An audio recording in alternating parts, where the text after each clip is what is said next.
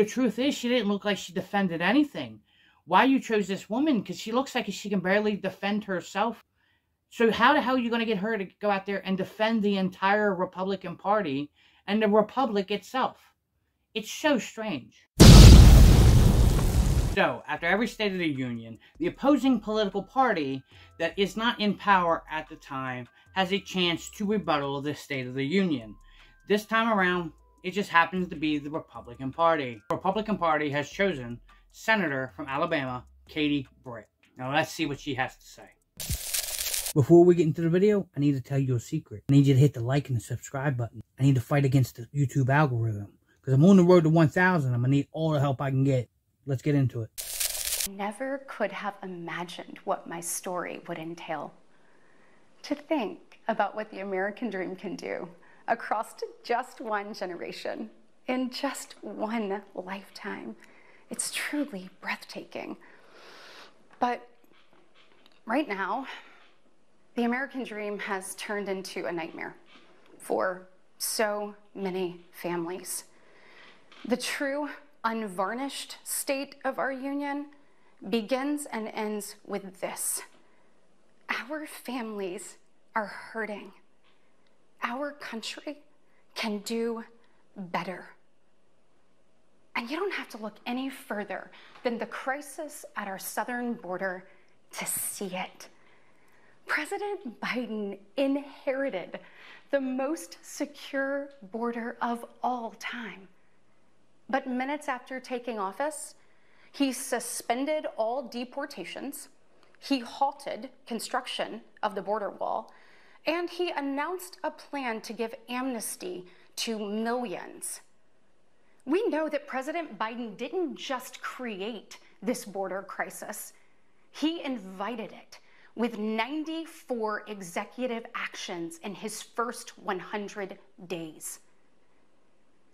I gotta be honest. When I first heard her speak, she reminded me of what Donald Trump would say was somebody out of Central Casting. It seems so fake and so emotional, and I'm so shocked that, the Republican Party chose somebody like her to represent the rebuttal. And she just has this word salad of platitudes. It's like, the State of the Union.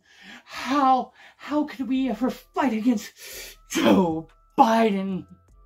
Just the way she does it seems, fake. It almost seems like they're falling in, the Republican Party is falling into the trap of the Democratic Party's woke, glue trap for rats. Basically, we shouldn't be trying to outwoke the Democratic Party. Because honestly, I mean, at times it starts to look like she's about to cry in the middle of her kitchen. You know what I mean? So it just seems strange from the perspective of leadership. Instead of actually showing emotion of like anger and actually something real, honestly, it looks ASMR-y. It seems fakey, really. It seems so much like a script that it kind of turns you off. And to be fair, then she moves in on, critiquing Joe Biden.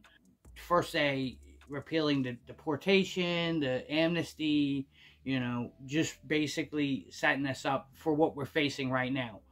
Which, again, I agree with, but the way she went about it, it seemed a little fake from my perspective. And then she goes on to say, Joe Biden inherited the most secure border of all time in American history. I don't know whether that's true or not, but the way she said it, the way she went about it, almost seemed, fake. Why they chose this woman to do it is beyond me. Truthfully, there were so many other people that they could have chose. They could have chose John Kennedy from Louisiana. The attention right now is on President Biden's age.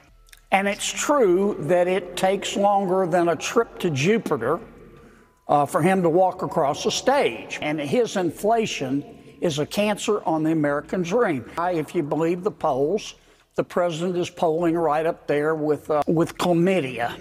Tommy Tuberville. Hell, they should have chose Marjorie Taylor Greene.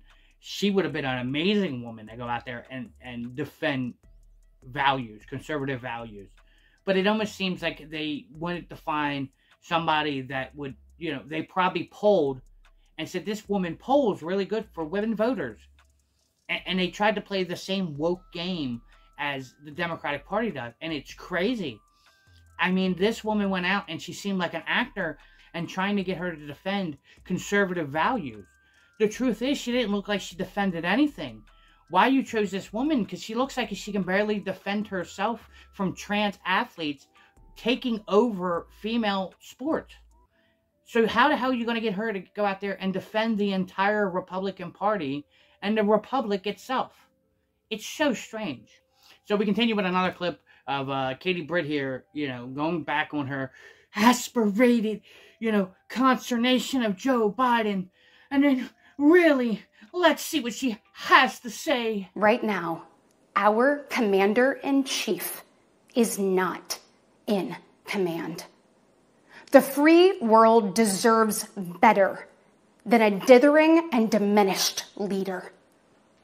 America deserves leaders who recognize that secure borders, stable prices, safe streets, and a strong defense are actually the cornerstones of a great nation. I mean, it's kind of sad to watch, right? Honestly, when I first saw it, I didn't have no idea who this woman was. Apparently, she's a senator from Alabama. Her husband was in the NFL, played football. I wasn't up to date on who she actually was, and for good reason. When I watched this rebuttal, it looked like a failed, on the cutting room floor skit from Saturday Night Live. I actually truly thought this was a parody. I thought it was a joke. It was the dumbest move that the Republican Party has made. If this wasn't recorded, okay, I give it a little bit of leeway, but I still would say, I want to hear you say these things out loud before I give you the position to, give the rebuttal. If this was a recorded rebuttal, it was dumb. You should have had somebody so much stronger. You're trying to be the woke SJW types, like Democratic Party. This uniparty nonsense, I would have thought this woman was part of the Democratic Party, because it doesn't feel like she's defending anything. Why are you sending her out there looking like somebody from Saturday Night Live? In her kitchen, of all places. This does not show leadership. This looks like a TikTok mom who drank a little too much on the weekend and wants to go out there and wag her finger at Joe Biden and give her a piece of her mind. Whatever her argument was kind of got bypassed and forgotten because of how cringe-worthy this really was. Honestly, this is AOC level. I mean, AOC, especially, we have a clip of AOC defending men's rights to get into female sports. Now, see, you need to show a little strength, a little bit of backbone, a little chutzpah, I mean, don't get me wrong, AOC is no, intellectual giant, but she goes out there with conviction on trying to wreck female sports by allowing men to take over. So basically, let's check out a clip from, the dummy AOC on why it's okay to allow men to take over women's sports. Men attempting to restrict the rights of women and telling us that it's for our own good. But I want to dive a little bit more deeply into why this issue, targeting trans women in sports, is particularly problematic, not just for trans girls, but for all of us. We're here today because there's a proposal here, and there are several proposals here, to further marginalize trans women in sports. And I think about this all the time because trans people in the United States doesn't even exceed 1% of our population, and yet there is so many resources and energy and time dedicated to figuring out how we can more finely exclude them from our sports. In this guise, under the guise of not only trying to further marginalize trans women and girls, we are talking about opening up all women and girls to genital examinations when they are underage. That's right. Potentially just because someone can point to someone and say, I don't think you're a girl. That's correct. And this also deeply intersects with a secondary issue, which is racial bias in the medical field. When we have vast proportions of populations that have been studied and tested are not racially or otherwise identity-based representative of the broader U.S. population. And so what gets determined as a norm oftentimes gets pegged to largely white populations that have been studied, and then black women and girls are then further subject to marginalization. This has been in your experience and what you've seen as well, right? That's correct. Began to say, You know, it's not just about trans girls, it's about all of us. You know, she's throwing actual females, biological females, and you know, men who want to be women in the same bucket to say that they're in it together, when right there, again, that's not helping any woman in any woman's sports at all. And then she continues to say, you know, they're trying to push the initiative to check everybody's genitals before we allow them to play any sports. But my complaint is, you don't have to do that. There's no reason to do that. It's already been done for us. We have birth certificates. We have birth certificates. Let's be clear. There's 0 genders and there's only 2 sexes, male and female. And only one of those are on your birth certificate. Are you telling me the birth certificate is null and void? It's invalid? It's not good enough to use? Let's just use that. We have a static document. It doesn't change. It shows us who we are. But that's not good enough. Because people like AOC, she doesn't want a logical response. And then somehow they turn it to their favorite thing, race. Somehow it's become a racist thing. Because she's basically saying they did the studies and they used only white people for the study, as if black people are so biologically different than white people. I gotta be honest with you, AOC. A trans man, a trans woman, they're either men or women biologically. It's irrelevant whether they're black or white, because we're almost the same thing. It doesn't change. There's no variations in human beings. Unless you're trying to make the argument that somehow, some way, that, you know, black people are different kind of trans. And then she brings up the smallest of minorities of intersex people. We should not govern and make rules and laws and change policies the basis of, you know, 0.0001% of the population. The vast majority of people, and when I say vast, almost all, we could virtually say all people, fall into the binary system of man and woman, male and female. That's it. That's what our world is. And then to add the cherry on top, she also allows the president of the National Women's Law Center to speak on this as well. And success in school sports depends on a whole range of factors, including how hard you work and coaching and access to really good resources and facilities. And trans students participate in sports for the same reason as their kids, because it is fun, because it creates belonging and community, because it teaches so much about persistence and leadership and discipline, unless they learn to lose gracefully, hopefully. And often they learn to win with dignity, hopefully. They learn to do the sort of work that means you have higher grades and stay connected to school. I want every kid to have that chance, to have the chance to play. So I feel compelled to just end my testimony with a few ideas for the committee to pursue if it really wants to work on this issue. We could make it safer for student athletes who report harassment and sexual misconduct. See, now you've heard what this woman says. She starts off by saying, trans kids join sports the same reason regular kids join sports. It's for fun and belonging and community. No, it has nothing to do with actual sport and competition. Because if she said that, then what would happen is that people would say it was a competitive advantage because this was a boy in girls' sports. So I always go back to say, you know, you could basically, you know, destroy their logic with 1 or 2 questions. Simply just ask them, if the sex you were born, male or female, does that matter in the realm of sports? Now, it's irrelevant which way they answer. And if they're smart, they won't answer the question.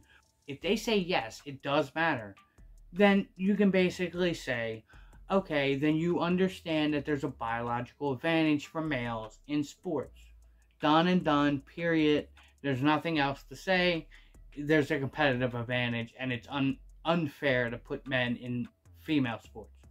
But if they say no, it doesn't matter, what you have to do is respond in the way of saying, then good, let's get rid of the bounds that separate the male and the female leagues in sports. Let's just make one single sports league. There's no more WNBA, just make the NBA. And whoever's better, the best person wins. You know what would happen is, there would no longer be female sports because men would come in and destroy females. And her next point is, we have to make it easier to allow reporting for harassing and SA in, trans and mixed sports. Well, you want me to tell you how you almost knock it down to zero? Don't allow trans women in female sports. The men that dress up like women, they're way more likely to sexually harass a female than other females.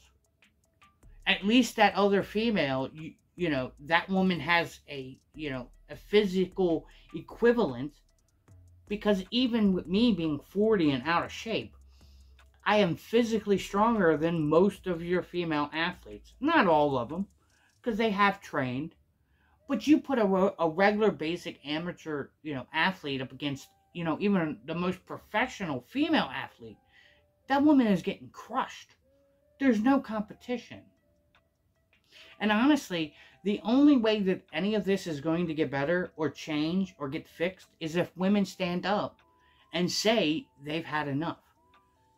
Because at the end of the day, it really doesn't affect men, because you never hear about trans men, females who pretend to be men, coming in and taking a man's spot in the NBA. That would never happen. You would never have a female come in and take a position away from a male football player. It's just not going to happen. It's not going to happen. So it's not really men, even though men are the ones going out there and trying to defend women, because we understand the physical advantage that we have generally. But it's going to have to take women to stand up and defend this. And a little bit better than Katie Britt. I mean, I know she probably meant well, but she needs to practice on her script reading, because she sounded fake. And at that point, you might as well not did it, because, they're going to make fun of you. But hopefully, ladies, you stand up and you start speaking out against this. Hopefully, you vote right in 2024. Hopefully, my mansplaining was enough to change your minds. And if it was, and you find yourself coming back, why don't you hit the like and subscribe button? Why don't you leave me a comment? Why don't you share this with a friend of yours? So I'm Simple Son, and I'll see you guys in the next one. Peace.